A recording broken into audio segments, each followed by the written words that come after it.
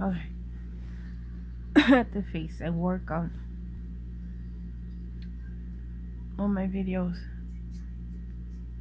I'm sorry that my video has to be like this right now. I told you guys I was gonna record everything, but I could not record anything at Moffat today because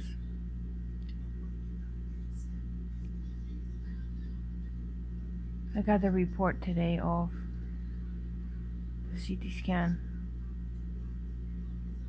and it's not what I was expecting to be. I'm exhausted. It's been a long day. Last night I went to sleep around 7 a.m. I was writing yesterday for a long time. It was beautiful hotel, beautiful view, beautiful place, beautiful dinner, relaxing. Everything was beautiful. But the anticipation of, I'm so tired. Sorry, guys. The anticipation of the procedure. I don't know everything else, I guess.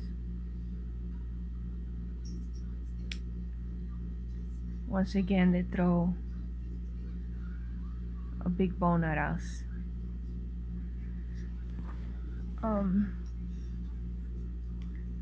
Have to stay strong, be positive, we believe what God tells us.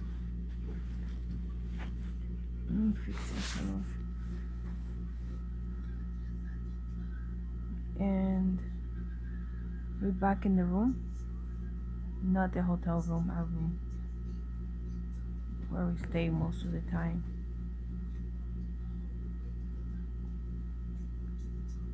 I'm gonna pause for a second and take my medicine. I'll be back. So I had to sit up because there was no way I was able to record this laying down, even though my bed wants the bed. My head wants the bed, excuse me. See, I got all my things on, just to let you know.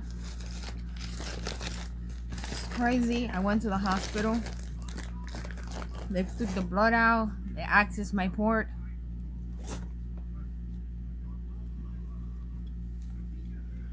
Ow. I gotta take those things out.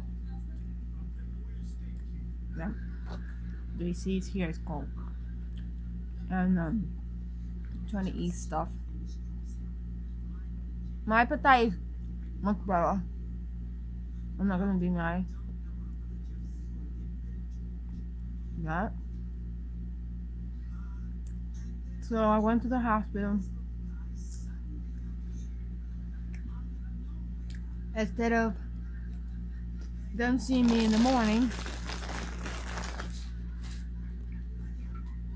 they decided to see me at 2 in the afternoon. But when I got there, it was crazy. Give me 1 second.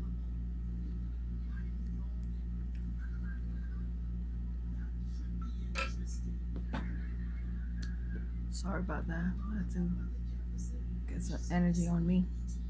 It's been a long day. Even worse for my husband. It's been a long day for him.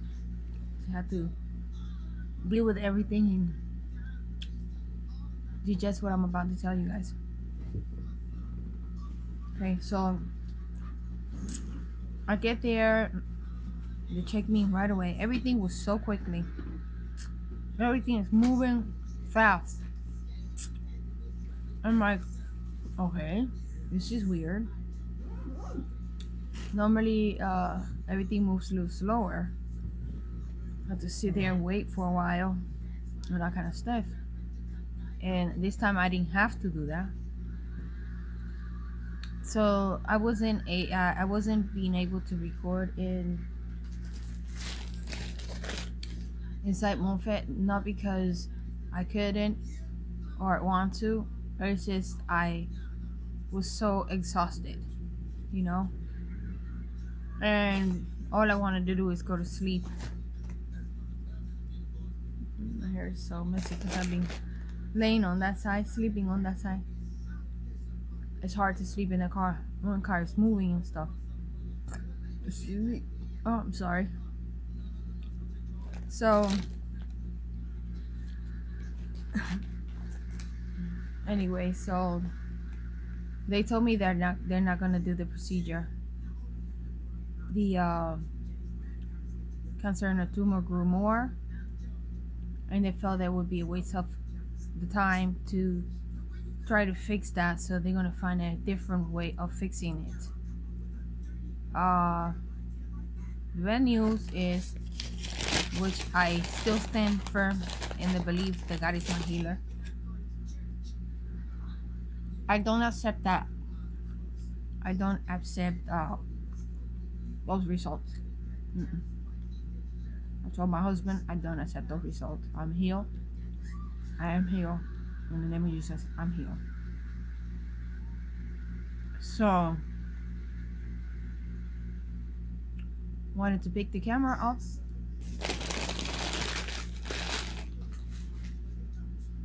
and let you know the cancer has spread up.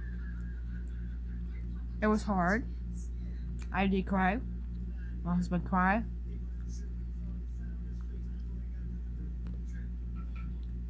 We prayed together.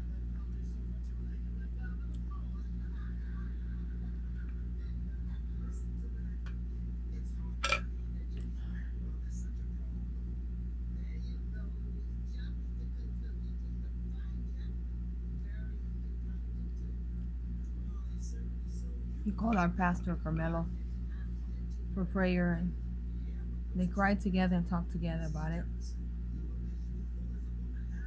My pastor is a very caring person. He's 67 years old.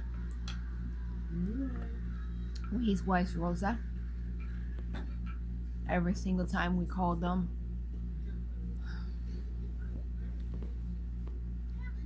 they're always there for us. Sorry about that light. I'm trying to cover it with my pigtail. What do you think? Can still see that shadow. I can still see the end of the tunnel. I can see the shining light in the other side. Not the best singer, but that comes to mind when I see that. Shining to the shining light. There is a God. There is a God in heaven. There is a God. There is a God and He is real. I can see Him shining through the roots of my hair. But anyways, gotta stay positive, gotta smile. Tears are tears. Psalm 126 says that He would turn all your tears into joy. So for now, I'm just going to briefly make this video for the journey of today. I apologize, my YouTubers and family, for my messy hair, and because I feel so tired. I'm just going to lay down, rest this up with my husband, and I need to rest, get all the energy back on my system and go from there. So for now, everything's canceled. The Father do through the doctors, my oncologist is going to let me know what's going to be my next step. My pastor said that men speak, but God has the last word. So this is my journey that I share with you all, family and friends. Always remembering God is number one, and no matter what your will would be, that's the will of God for us. bless you. I love you all in Christ. Take care of yourselves. Love one another and keep smiling. Even though you're going through trials and tribulations, or no matter what situation you're going through, just know you have a friend. And she's right here on YouTube, okay? Remember to either share my videos, make comments, leave a like. Doesn't matter if you put likes or dislike. I'll still be happy. You know why? Life is too short to be bitter. Let's enjoy life in a good, positive way. And there's someone out there that's hurting and going through something, and you can give them a little advice, encouragement, boost. Do that. Let's help one another. Let's stay together, come together, and one understanding. Prayer. Prayer is the key. And Jesus Christ died on the cross for us, for our sins. By the stripes we are healed, in the name of Jesus. So we continue, more videos to come. I'm going to get some rest. I'll talk to you guys soon. Bye.